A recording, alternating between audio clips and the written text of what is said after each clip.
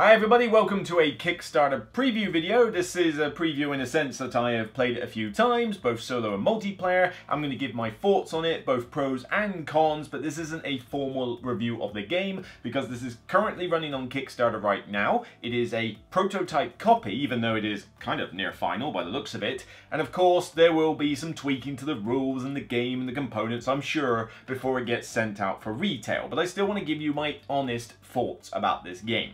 So they've donated me a copy of this and I've given it the beans in terms of multiplayer and solo play, which is being designed by David Digby.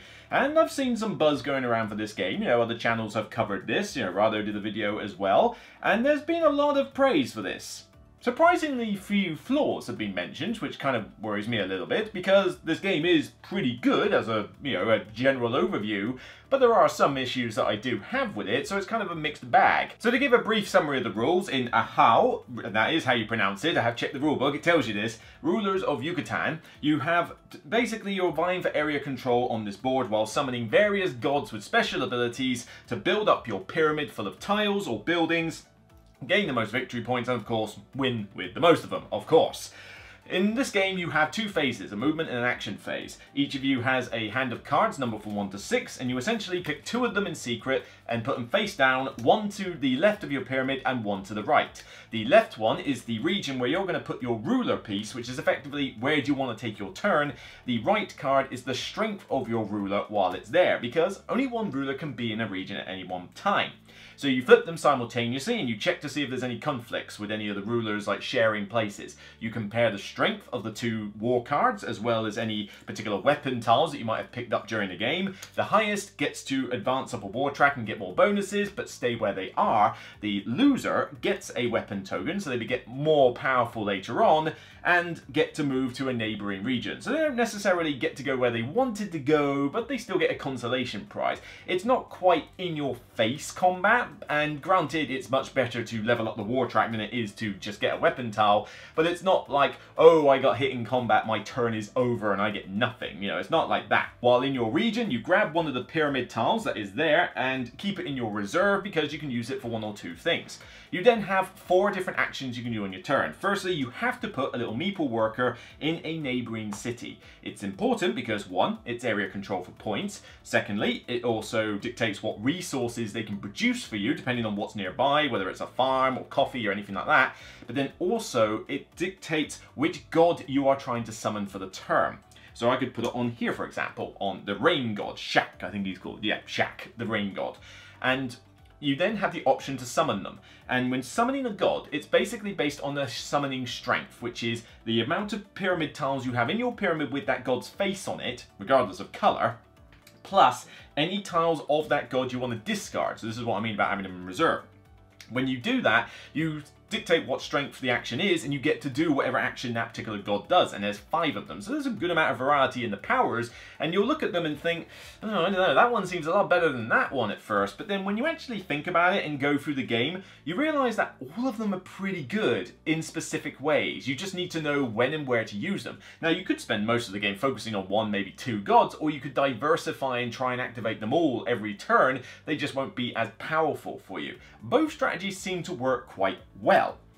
After summoning the god, if you have a pyramid tile in your pyramid with that face on it, you get to put one of your markers on one of these temple tiles. Now, there's no temple here, we'll get onto that in a minute, but basically this is kind of like in a sense, a scoring opportunity. Your game is played over 3 rounds, for the maximum of 3 rounds, and at the end of a round there is a celebration where you do some scoring. These temples score in different ways each game, and the idea is that based on what the leading player of that particular criteria has, so let's say it's score points equal the number of resources. You then check to see which player has the most resources. It's player A with 7, and then everybody who has a marker on that temple scores 7 points, regardless of whether that person who has 7 resources is on the temple themselves. So it's kind of like check who's got the most of something and then see who's got the marker to score points. So getting on these temples is kind of important. Again, we'll get onto that a bit later. After that, you have the choice of whether to build or produce. If you produce, you simply deplete the tile, which goes onto a kind of round calendar. It's basically a timer to see when the round ends, and you get a bunch of cubes which dictate the resources. If you build, you simply pay the resource cost on your pyramid or on the building tile, and you build it on your board. Buildings give you different effects. The pyramid tiles not only give you bonuses when you overlap things, but mainly it's to channel the power of the gods, as well as accelerate the game end, because the game can also end when you have placed all your workers, or when somebody's completed the whole pyramid. And then finally, you simply look at your hand of cards. Have you got less than 2 remaining? You draw the rest up. But technically, it means that when you've got 6 cards, you take 3 turns and then you draw your cards back. But there are some extra cards that you can get. These roll cards, which basically is a special power associated with that number. So you might be able to grab one of these during the game, and thus you'll have 7 cards to pick from rather than 6.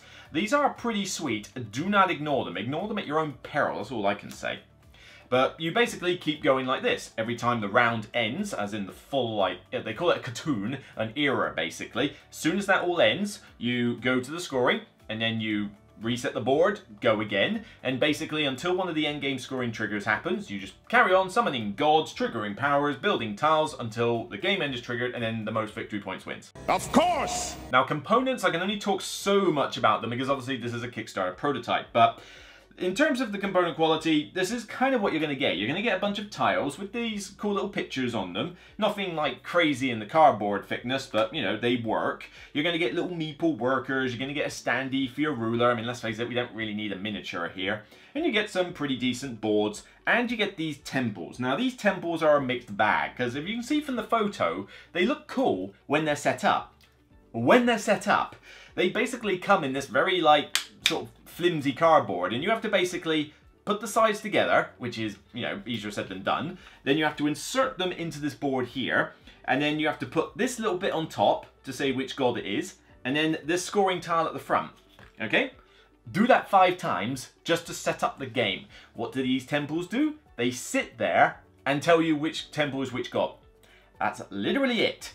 Looks cool, but after the first game, I stopped bothering to set the things up. I really think that they should be like one plastic piece with the god's face on it, and then you could have the scoring tile in front of it or on top of it or whatever, like plugged into the top to say what it scores as.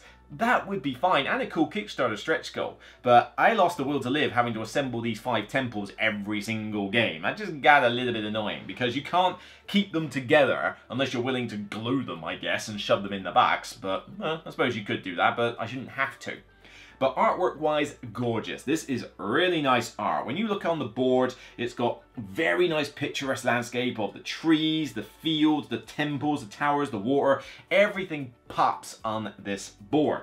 Even your player boards are pretty sweet. It's got a kind of like sunset with like a pyramid base, statue faces, trees, and that. It's really good. You know, this is pretty much final artwork as far as I'm aware, and it looks lovely. Now, the board does get a little bit on the busy side, though, because you've got to set up all those hexagon tiles, you've got to set up all the production tiles, then you got your rulers on there, then you've got pyramid tiles taking up spaces, then you've got to put a building in each region to say that this is a bonus when you surround it with workers. By the time you've got all that done, you're not seeing a huge amount of the board anymore. It's kind of all, like, busy. So the gameplay, the mechanics. There is a lot of good stuff here, I gotta admit. This is essentially a midweight Euro, although it is creeping up to that heavy side because of the complexity of having 5 separate powers, the roll cards, the building effects, having like to customize what pyramid tiles you get. You know, you're going to strengthen this god or strengthen a few of them a little bit at a time. Putting the colors next to each other scores you more points. You know, there's quite a little bit to juggle here. That's before you even get to these temples and their scoring. It is quite a bit. But it's very engaging. The favourite part for me is those god powers. The 5 god powers, which, granted, you might think 1 or 2 of them are more powerful than the others, but they're all situational in their own right. 1 or 2 of them may be more useful every turn, but then there's 1, 2 or 3 of them in there which are useful, like really powerful when triggered at the right time. So none of them are, I would say, rubbish powers. You've just got to get used to them. But it is cool to be able to go, right, I'm in this region, I could activate one of these god powers. Who's surrounding this region? Well, there are rain gods there, so there's a dragon god, a Kukulkan or whatever, and then Itzamu and a jaguar god. It's like, I don't know, do I want them this round? Well, if I put a Meeple there, how many tiles have I got? 2.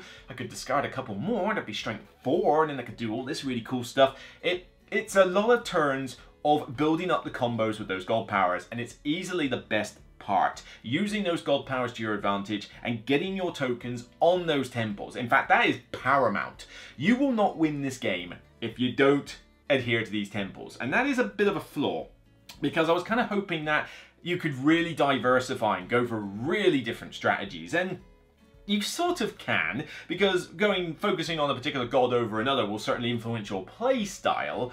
But at the end of the day, you are going to need these temples. These temples score you so many points that you will never be able to make up that many points with anything else in the game, even the gods who actually allow you to score points for doing what they do or for completing your pyramid and buildings. They don't equate to anything close to what these temples can get you. So it does make the progression of the game a little bit on the linear side, but it's still engaging. It's still fun to, kind of second guess your opponent. Like, do I want to go to that region? Yes. How much do I really want to go to that region? A lot? Well, I better play a high strength card. But then they've played their high ones, they've played their high ones. I reckon I could win this. It shouldn't be too bad. We'll go with it. Let's move into there. Then that movement phase is done, and then you're back to comboing powers and using these roll cards and building up your pyramid in whichever way you kind of see fit. It's all really cool. Now, there is a bit of a downtime between turns. That is a bit of a problem, and especially when you get to 4 or 5 players, this is very noticeable. Because, yes, the movement phase is simultaneous, but that's done and dusted within about 10 seconds. It really isn't a difficult phase to do. So then you have to go in Region 1, Region 2, Region 3 in order, and do whoever's in there, their entire action in full. So they've got to place their worker, then they've got to decide what they're doing with their god, decide on their strength, resolve the god power, and then they've got to decide whether they're producing or building. Producing's pretty quick, but then building's like, well, I want to build that there, that scores me this many points, or I could build this here, that would score me that, and then sort out their cards. Get on with it. They got to do that before the next player takes their turn, before the next player takes their turn, and a bit like Grand Austria Hotel, you get a little bit of a snake effect, where in one round, I decide to go to Region 1. I get to act first, fantastic. Next round I go to Region 5. I act last. So I've got to wait from between Region 1 in the first round to Region 5 in the second round before I take the rest of my turn. It's a little bit... it does get pretty grating in terms of downtime. Not so much noticed with 2 or 3 players, but with 4 or 5 I was definitely noticing the length. So in a 2 to 3 player game, you're lucky if you ever conflict with each other. In a 2-player game, you can practically go most of the game without ever seeing a war. In a 3-player game, I was able to go 2 full eras without ending up in a conflict. Well, I like war, but I wouldn't say I love it. But in a 4 or 5-player game, it's nigh on impossible to avoid a conflict. In a 5-player game, you will get 1, maybe 2 conflicts happening every turn. Yeah, you can have somebody in 1, 2, 3, 4, and 5 individually, but you want to work out the odds of that happening? It doesn't happen very often. You're pretty much fighting constantly. And that can get a little bit annoying as well, especially if you're on the receiving end of it a lot. Just give us a head, you son of a... Yes, you get these weapon tokens to boost up your strength, but again, moving up that war track gets you much better bonuses than a little bit of strength. And so, again, it also elongates the game, and it's already making the game probably a bit too long than I would like in a 4 or 5 player setup. But going back to those play styles that I mentioned, there are some very unique ways that you can play. Are you going to focus entirely on building up this pyramid? Well, then you're going to be really having fun with those god powers. And to be honest, the pyramid's the way I like to play this game. I love building up the pyramid, and I love triggering those god powers with all sorts of different types and strengths. But you could focus on buildings, but then I don't find that really gets you a huge amount of points. The buildings are nice. I mean, when you get a couple, you get some bonuses and that, but the most you score for the buildings is basically 7 points if you can do all 5, and they give you some cool abilities, but all the while that you're building buildings, you're not really building up your pyramid, which is how you trigger a lot of the god powers, and so I feel like you're kind of wasting a bunch of resources on something that's probably better spent elsewhere. So I rarely find myself doing the buildings. Now, again, some of them are cool effects, but, overall I prefer to just build up a pyramid. The different gods, though, one of them gets you more tokens out the bag, so you can focus a lot on that. One gets you more cubes from a site, again, very useful. But one has you moving your workers around the different cities. And that's more useful than you think, because surrounding a region gets you a free building tile, which you can nick before someone else does. But on top of that, when you place a worker down on a city, the number of workers you have there dictates how much you're allowed to build in terms of tiles. So put a worker down on somewhere where you've already got 3 workers, now there's 4, you can build 4 tiles. You could build like a ton in a turn if you've got the cubes for it. The Jaguar is very good for setting that kind of stuff up. The Sun God allows you to take back cards, which at first doesn't sound great, but you do get a couple of points for summoning them with different colours, and if you are summoning your big high strength cards back, then you're looking good to win a few more wars because you can constantly keep playing them out. Of course, if you get one of these really cool roll cards, which are stupid powerful in some cases, then being able to regurgitate that on a frequent basis is really going to propel you forward. Do not underestimate these things if you can get a roll card. And then the final one is just basically remove a worker and get points. But it gets you a decent amount of points. Not enough to make it the full strategy of the game and win, but it certainly will get you a decent amount of points when you need it, if you just need to boost yourself up, or if that's the god you happen to be triggering. You can stack a bunch of that particular god up with a dragon hit, I think he is, and score a lot in a turn, but you're going to run out of workers. You're going to have to place out workers at some stage, and so it's not a strategy in itself, but it is a cool nifty power now and again. The game quotes on the box 90 to 120 minutes, and that is accurate if you're playing with 2 or 3 players. I played this with 4 and 5, and it definitely took longer than the 2-hour time frame. You're talking 2.5 hours easily with 4, possibly even longer with 5 if it's your first game, but you could probably get a 5-player game down to 2.5 hours if you're quick.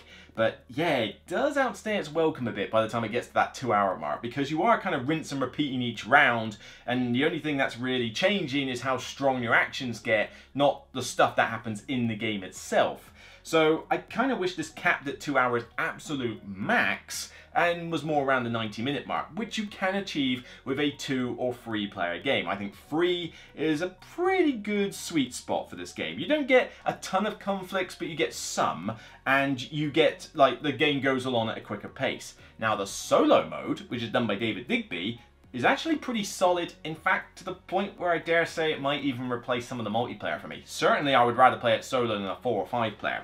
Essentially you have a automna which doesn't really care what the colour of the resources are, just has a track for them, has a player board, gets tiles and pyramids and that, but essentially has a little, well, I know I say this all the time, priority chart to say what it does at particular times, but there is a cool little mini reference in the book to help you once you've got up to speed with the solo mode. It's not that difficult to learn, and the solo mode actually acts pretty closely to what a multiplayer opponent would do. Because you essentially have one of my favourite things in autumners now, ever since Viscounts of the West Kingdom, which is a kind of like a priority for what they're going for. So this one that I was playing the other night, it was the merchant guy, and it prioritizes which gods they're after. So in this particular case, really likes the Jaguar god. So most of the actions you find that when they have a chance to activate that particular god, they'll go for it, and it makes the automna behave in that kind of way. It's basically the same as if a multiplayer opponent was strategizing for that god throughout the game. It's not difficult to operate, it's fairly quick turns, you just have to get used to the whole, oh, so when it's in the region and it moves a worker, right, does it go for that one first? No, because that's the higher priority for the god, and it's got a tile of black, which means it will go over a black city. It's like, there's a few of those things that you got to try and juggle around, which takes a little bit. But you've got a diagram, sorry, a summary in the book to help you, and by the time, like halfway through the game, I was getting to the point where I didn't have to keep checking the rule book too often. It's generally a solid solo mode though. 3 levels of difficulty. Play this on easy only if you're learning the game. It is an absolute cakewalk. You can practically autopilot it. But if you play on moderate difficulty, it's enough of a challenge where you need to pay attention to what you're doing. However, I also beat that one. So I could probably play this on hard mode and probably get beat, but then have to work at actually beating the hard mode. So moderate and hard, I say, is the way to go. Easy if you just want to learn a game. But honestly, yeah, I mean, I could play this game for like 2.5 hours plus, maybe longer with like 4 or 5 players, and just end up with conflicts all over the place, or play a solo mode in half that time. And, you know, it takes about, what, maybe not an hour, but you're probably talking a good 90 minutes, an hour and a quarter or something, say, you could do with a solo mode. I mean, you'd have to go pretty fast to get it done in an hour, but yeah, you are talking 90 minutes tops. I just feel like I'd rather play it solo. This is why Superman works alone. Theme-wise, it's there, but it's not as strong as you would like. They have gone out of their way to get the artwork to look really nice, to get the setting correct, get the terminology correct, so they have been faithful to the setting that they are going for. So kudos for that. But there's only so much that the theme really strikes out for you. People have asked me what to compare this game to, and to its credit, it's difficult to compare this to other games. It does feel quite unique. But the best way I can compare it is imagine a board and dice tea game. You know, well, the Taiwan Tsuyu, the Tekenu, Teotihuacan and that. Imagine one of those games, remove the dice, and add a bit more colour and theme to it. And you get kind of that.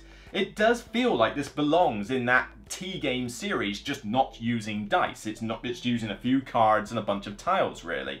But yeah, I got that kind of feel. Maybe it's just because the setting's similar to those, I don't know. But that was the best way I could find to describe it. But otherwise, the whole, you know, area control, bordering regions, and doing this card system, it does feel like it's borrowing mechanics we've seen before from a lot of different games. So there's nothing here that I would consider to be unique. You've seen this stuff before, but it all gels together in a nice little package and makes it good and fun. The rulebook is a work in progress, so I'm going to give it a little bit of a benefit of the doubt here, but the setup diagram did not match with what was in the rulebook. There were some ambiguous wording on some of the tiles, particularly with some of these building tiles, and I swear there are a couple of buildings here which don't do anything like the iconography suggests. Now, I'm going to accept that it's a rulebook in progress on a Kickstarter, so I'm not going to give it too many negatives for that. But I do say as a recommendation to the publisher, get that rulebook to an editor. You need an editor to look over this rulebook, because I think with the amount of different little rules that you've got, with the god powers, how the pyramid works, how you score, the pyramids and all that, you gotta make certain your rulebook is on point, because if it is not, it's really gonna crush people's enjoyment of the game. And like I say, it was a hindrance for me to get into the game with it. But then I accept that you're working on it and it's going to improve. But, you know, not bad at the moment. It certainly wasn't like, oh god, like Batoku levels of craziness, and that's a fully fledged published game. You know, this one was still playable with it. There just were a few times where I'm like, hang on a minute, what? It's like, it does go that way. And I'm definitely going to need to rework some of the graphic design, because some of the graphic design in here just doesn't work. You know, what constitutes a bag? Fine. What constitutes a cube? Fine. And maybe a token. But the buildings and the roll cards, nothing is really intuitive. You end up looking at a card in the building and not really understanding what it could possibly be. So you're finding yourself having to check the rulebook a lot with those building tiles. In fact, and this is what I mean about some of the buildings not doing what the icons suggest, there are a couple in here where I held it up to the person and said, can you tell me what that does? And everybody said the same thing for that tile. It's not what it says in the rulebook, it says something completely different. Again, it could just be a mismatch of versions, but this iconography doesn't quite work. Here's an example. The depleted site, where they talk about taking one of these production sites and putting it on the calendar. Do you know the icon they use? They use the icon of the two arrows going in a circle. You know, the like continuous circle. What's the word they use? Ouroboros, you know, the snake eating its own tail, that kind of thing. When do you see that symbol in other games? Oh yeah, for passive ongoing abilities or continuous abilities. It's an icon that is used in loads of other games in a different way to how it's used in here. In fact, I would say the direct opposite of what it's used to is in here. And there's a few little icons like that. I think you're gonna need to iron out those and get the graphic design sorted, because otherwise it's gonna cause a bit of an issue, particularly bearing in mind these are very small tiles, so it's difficult to actually read some of the iconography on it at times. But yeah, you could look at 90% of these building tiles and not have the foggiest clue what they do. You need to check the book, and there's no reference card for them. You get a reference card for the scoring and the god powers and the movement phase, which is, yes, you definitely want these in front of you, but yeah, we need a summary card for the icons, not just in the rulebook. We need them as a card or a reference sheet that we can pass around, because believe me, people are going to need them. So overall, as I say, this is a pretty decent game. It's got potential. I think there's going to be some fans for this, and I think if you back this, you're going to have a good time. However, those flaws where I do think it does need the rulebook editor to take a look, it is got some like annoying components like the pyramids, and I do wish it scaled better with players. You know, those are kind of irks for me. But the mechanics of the game with comboing the god powers, building up your pyramid, grabbing little building tiles, and of course trying to second guess where your opponent's going to go for conflicts, is still engaging and still good meaty Euro fun. Certainly the god powers are the main aspect of this game. and they're my favourite aspect, so it's good that that's the case. First impressions, I'd give it about a 7. I'd say this is good and worth a seal of endorsement in its prototype state. Of course, like, I'd have to get the final copy of the game and give it a proper review for that to be a finalized verdict, but I'm saying that this is definitely worth a look. You know, I'm glad I've got a prototype here. I've enjoyed my games of it. The solo mode is decent for those who want a solo mode, so David Digby's you know, done a good job here. And so I think this is worth a look, subject to those little negatives that I have mentioned before that you might want to bear in mind. I don't think this is like the best thing since sliced bread, like some other reviewers have said lately, but I tell it how it is. At least ours was better visually. At least ours was committed, it wasn't just a string of So that's it from me on this episode of The Broken Meeple. If you like what you see, please consider subscribing to the video, liking it, leaving a comment, and consider looking at the Patreon campaign if you want to give the channel a little bit of a nudge. But mainly, just comment on the video and let me know your thoughts on the game. Is this one that you're going to back? Can you compare this to a different game? Have you decided to pull out? You know, I want to know your thoughts. Until next time, you can check out more content on the channel, including the live show I did with the Boardroom Gamer last Saturday. But you can also check out the recent top 10 I did on pre-2010 games that I did previous week as well. Until next time, remember as always, take care, and remember, it's only a game. Bye for now.